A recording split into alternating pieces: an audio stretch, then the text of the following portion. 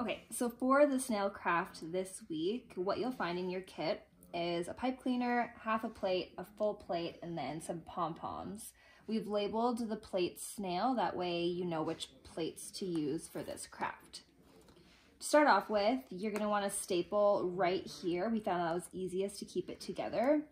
I've already started decorating my shell, so I'll show you what that looks like. I've just done a little spiral with pom-poms. We've given you tons of pom-poms, so you'll have lots to decorate, but if you want to, you can use markers or whatever else that you might have at home.